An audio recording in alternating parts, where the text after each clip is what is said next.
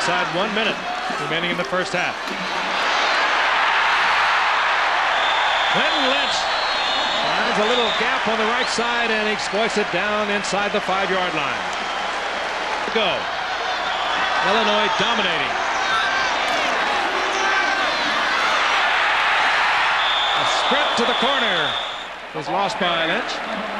First half,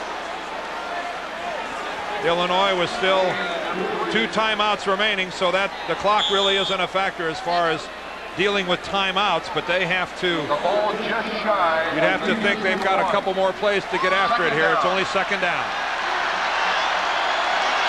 Second down, goal to go.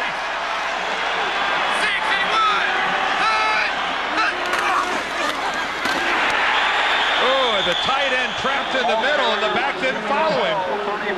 Oh, if he just goes off Dilger's rear end, that's an easy Illinois touchdown. Camino Bell. Dilger came back on an inside trap. Bell took it to the right side. He's short of the goal line. Boy, you don't go back to where the guy left who's doing your blocking. If he just hits right off the crease right behind Dilger. Here we're going to take it. Here it is right from the end zone. Here comes Dilger in motion. You see the crease right there. If he just follows Dilger into the end zone. Woo. That's a walk-in. Hey, this is rather startling. Illinois has had the ball a little over 20 minutes, while Houston has had it just under 9. There it is right there, the time of possession, and you're right. That is what everybody would like to do against the Houston Cougars. Well, Ben Hurt and his group, if ever they had a big play, this would be the proper place and time to execute that big play. They need a break. And in this situation, the only way you're going to get a break is to make it yourself. Third down, goal to go. 13 seconds remaining here in the first half. Camino Bell and Joe Muti are the setbacks. 13 seconds remaining.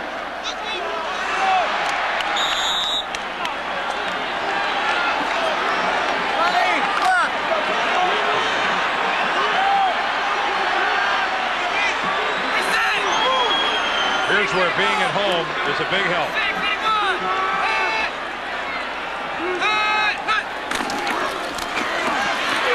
They didn't get in. They didn't get in. Camino Bell. And again, it'll be marked short, and it will be fourth down. Here we go. This is interesting, Frank. Do you go for it, or do you kick the field goal? Well, I think ordinarily you would go for it, but your defense has been playing so well, you have to figure that ordinarily Houston's going to put a lot of points on the board. You got to gamble a little bit, but the Illinois defense has played so well, they kept Houston to just 3 points here thus far in the first half. So it's a tough decision. You know, I was an offensive lineman, so I always maybe had a jaded perspective, but that ball is at the 6-inch line. I always thought that if you can't stuff it in from 6 inches out, that you shouldn't win the ball game anyway.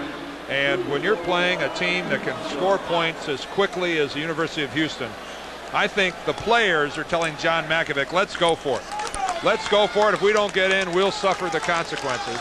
And that's exactly what they're going to do, as John Makovic sends his offensive unit back out. And even if they don't get in, you go in with a 14-3 lead. And I think here is a good case of where the risk justifies the potential reward.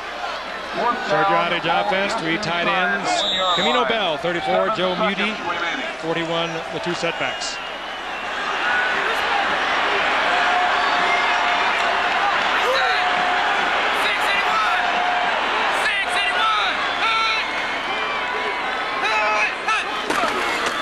Bell. Touchdown, Houston. Smart call. Smart call. Illinois playing an almost perfect first half. Tactically, physically, in every way. And Houston Cougar is down. We've got an injured Houston player down in the end zone. Here it is from behind. If you're the middle linebacker, Ryan McCoy, this is your look. Just power football. There is a good lead block out front by Jonathan Kerr. There's Dilger in motion. Here comes Kerr, the guard, around to the outside, and Camino Bell just gets it in. They didn't have far to go. Darren Woods was the injured Cougar, and now he's being assisted off the field.